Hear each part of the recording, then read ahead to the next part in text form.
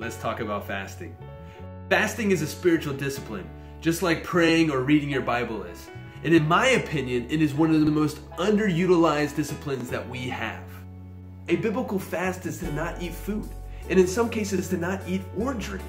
And we see that this is done from sunup to sundown, and many times longer than that. Not eating food is a very difficult thing to do, especially when you're talking about days or weeks of not eating food. The longest fasts recorded in the Bible are 40 days, done by 3 guys, Moses, Elijah, and Jesus himself. The average American eats nearly 2 tons of food each year. That is 2,000 pounds. Food is amazing. It is so satisfying and delicious. It is culture. It is family. It is home. It is even sensual. And it's not just a necessity, but it is enjoyable. Bring your bobo, Peter. How is it? Bangarang.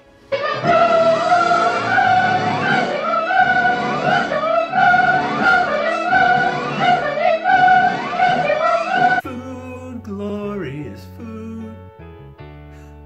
Food, man, it can make you dance. We all know the term hangry. Food can change your outlook on life. Food can change your attitude. Food is a great thing. Fasting is done primarily for 3 reasons: mourning, repentance, and begging God, asking him to come near. David fasted after his son died and mourned his loss.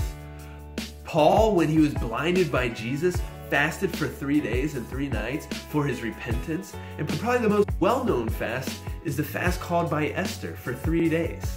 To avoid health issues, please talk to a medical professional before you fast. The fast that I do most often is not eating food. I will continue to drink water.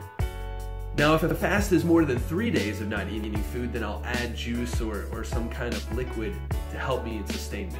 What I do when I fast is, the times that I normally would be eating, I'm praying. And whenever I get hungry, I'm praying. And if it's a fast for repentance, then I'm begging God and I'm asking God, God, please change my heart, change my mind, remove this sin from my life, make me new. If it is a fast for petitioning God, asking him to come near, or asking for a certain thing, I beg him for whatever it is. It could be a job, it could be health reasons, whatever it may be. And a prayer that I often repeat is, God, I want this more than I want food. I want this job. I want you to move in this person's life. I want you to change this more than I want to eat. If it is a fast because of mourning, I ask God, please help me. Please be with me. Please help me to mourn. Please help me to go through this. Please draw near to me. Please be my comfort. Some people also give the money that they would have spent on food that day away. Jesus teaches that fasting is between you and God. It is not something for you to announce. It's not something for you to disfigure your face or to overreact when you see food. Is that food? I wish I could eat food right now, but I'm fasting. Fasting is an amazing spiritual discipline that we have access to. If you find yourself slipping in a certain area, maybe it's a certain sin dogging you, fast. If you want to see a friend become a Christian, fast. Fast and see what happens. Fasting is not a guarantee that you're going to get a yes for whatever you're asking for, but it is a guarantee that you will get closer to God. And if you're close to God, that's all that we really need in life. I hope this video was helpful. If it was, please sure to subscribe. That is a great way to support this channel.